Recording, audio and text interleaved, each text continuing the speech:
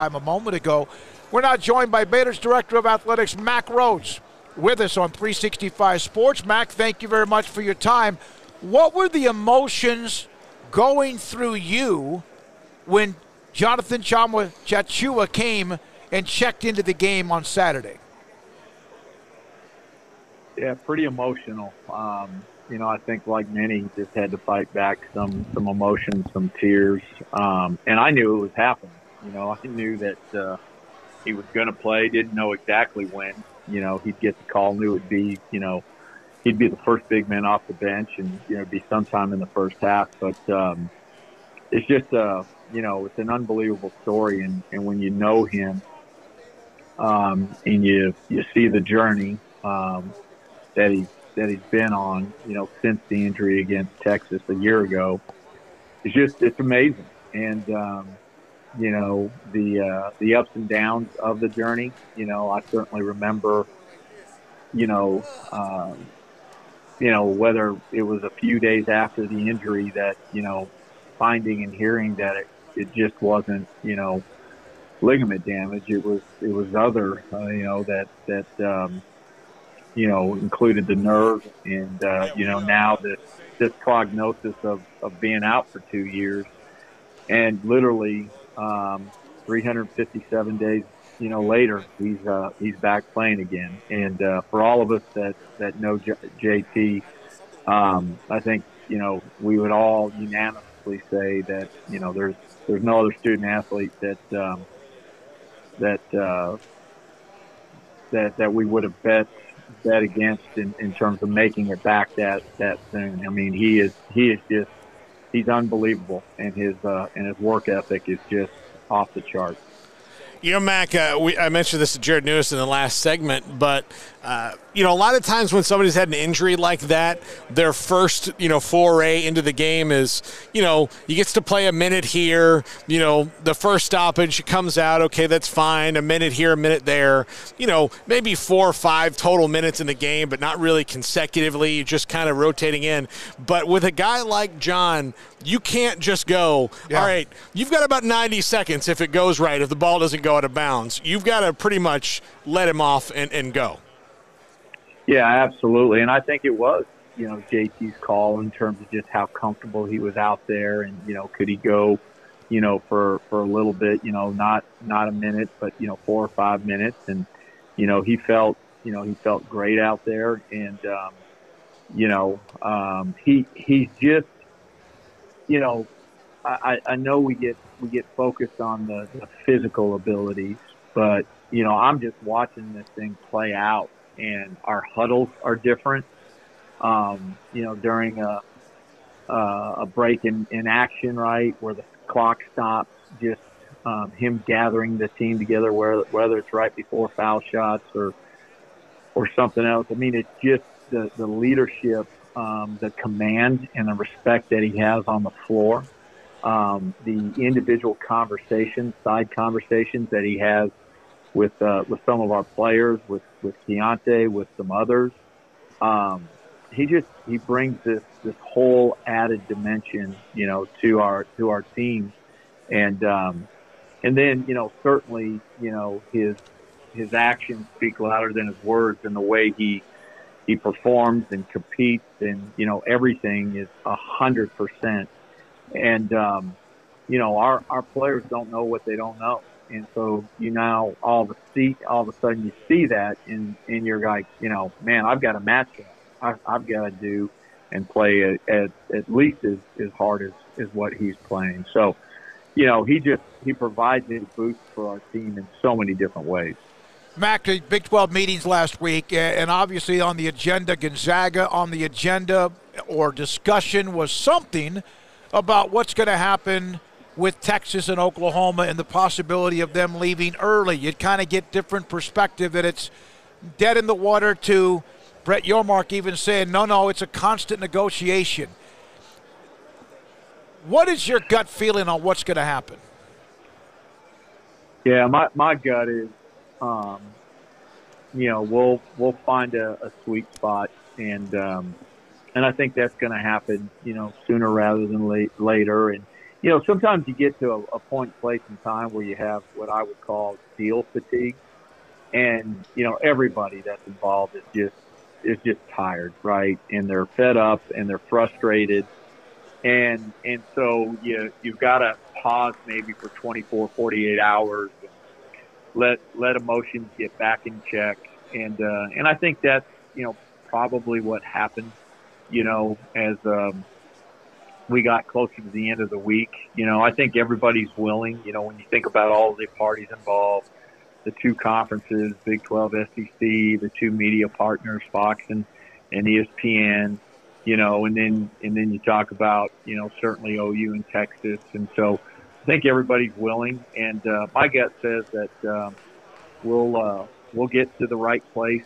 probably sooner rather than later. And, OU and Texas will go on with their life a year early. And we, the Big 12, the 12 of us, will be able to move forward and, continue to what I think is building, this really, really special conference that is going to be as good as anybody in college athletics, and certainly as good as anybody when we think about the Power Five. One quick follow-up.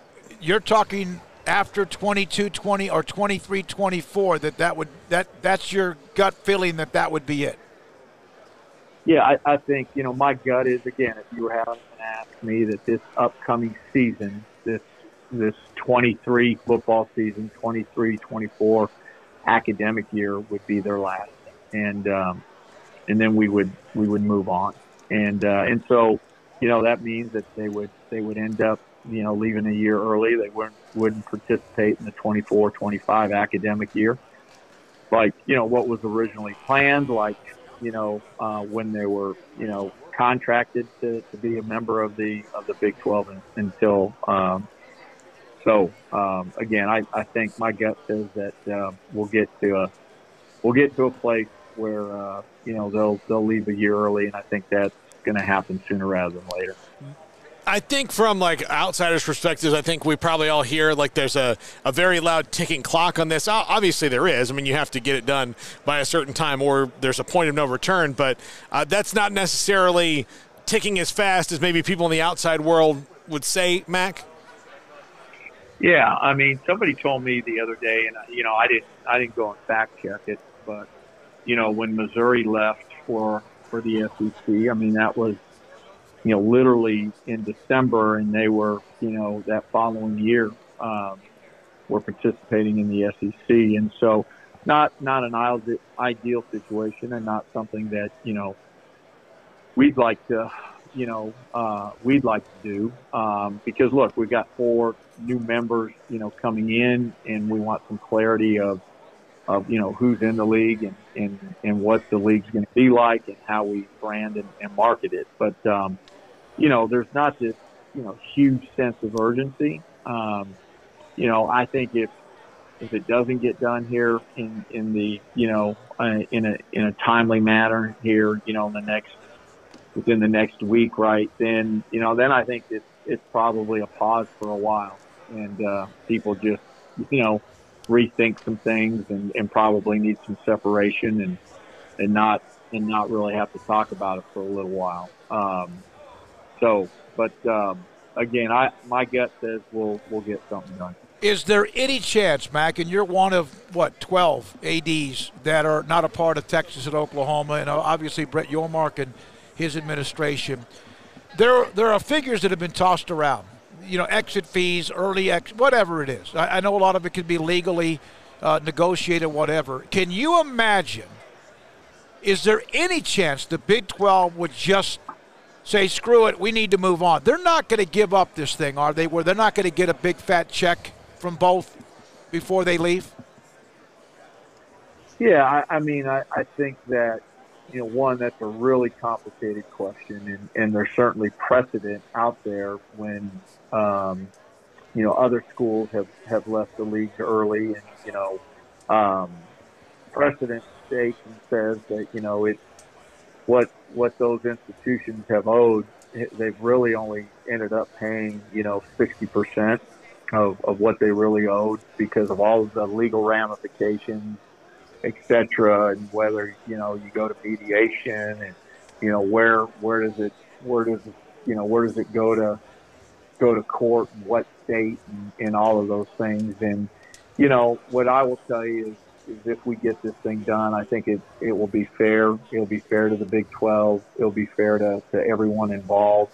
I think everybody is going to and will have to give a little bit. But I think we, the Big 12, can feel good about, where this lands and the fact that we can move on.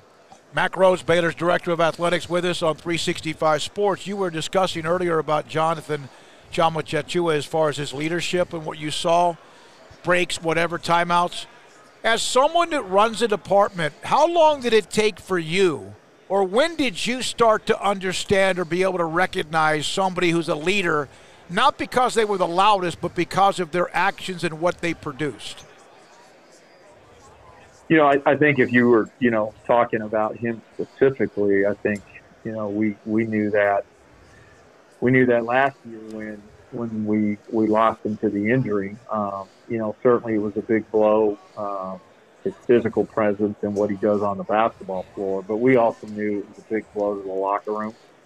It was a big blow, to not have him practice, every day with the team. These last 2 to 3 weeks, probably him practicing with the team has been, I think, instrumental in terms of, getting our guys better and better prepared to play in our games. And so, you knew it. You knew it was such a big loss. And, it makes it, even harder. It was a hole in your heart because he's such a great young man. And he's not a great young man because he's a great basketball player. Those two are completely different things. He is just he could be, he couldn't play basketball at all, and he would be a great person. He is just he's an unbelievable human being, very, very thoughtful. Everything centers around Christ. And he's got such great perspective on things. He's got the maturity level to handle all of this. There's a lot of pressure on him, as you can imagine, people wanting him to return, and all with great intent. But, he's, being asked, how many different times is he asked, when will you return? Mm-hmm. How are you feeling? All of those things. And he's handled it so exceptionally well, and is again a great person, and he's a great leader, and oh, by the way, he's a pretty good basketball player as well. Yeah, Mack, I like to think of him as we all need these people in our lives, whatever we're doing, but he's the what's your excuse guy. I mean, just not the way he would say it, the way he, like you said, the way he carries himself, like, oh, I don't want to play this hard, or I don't want to do this, I don't want to do that. Well, I mean, he's doing it like, I don't think I can fake my way through this anymore. I've got to either match his intensity or leave. Like, that is, you can't coach it, you can't teach it. It's just one of those things that happens, right? Yeah, we talk about standards within the athletic department, and we've got a standard. It's a high standard, and we strive each and every day to try to meet it. And some days we fall short, and the days that you fall short, you got to figure out why you fall short and correct, and the next day get up and try to meet that standard. And I think with Jonathan, practicing with Jonathan on the floor during games, Jonathan in the huddle, he sets a new standard for our basketball program. He just does. And now all of a sudden it makes everybody reach, for this higher standard than what they've been reaching for. And that's the impact that Jonathan has, in my opinion.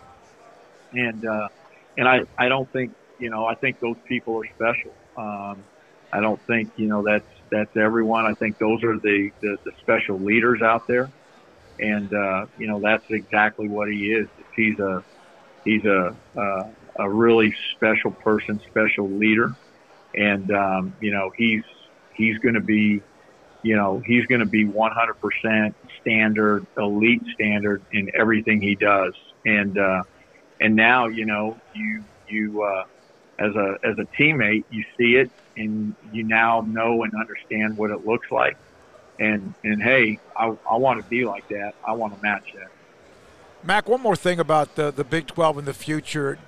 Considering where everything was in July of 2021 and how the conference responded, then Bob Bowlesby, and where the conference is now, obviously Texas and Oklahoma bring a hell of a lot to the table and the impact that they've had. But is the conference, in your opinion, because you've had time for it to marinate, stabilize, others having success, TCU, whoever else, and those incoming teams, is the conference in a lot better? It's like a huge difference being able to move forward without them than they would have been a couple of years ago?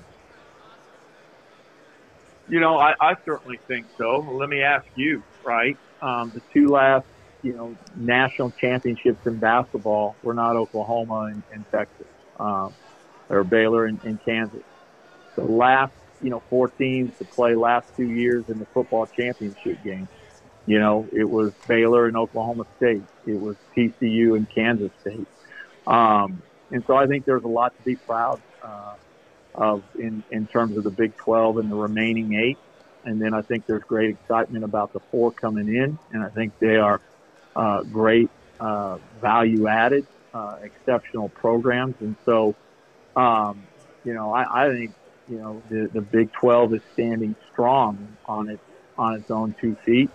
And, I've said this, about Baylor Athletics. Our best days are still ahead of us, and, continue to remain, fervent in that and believe that with all my might. And but I also think that the Big 12, our best days are ahead of us. And just think about some of the things, the new TV agreement with ESPN and Fox.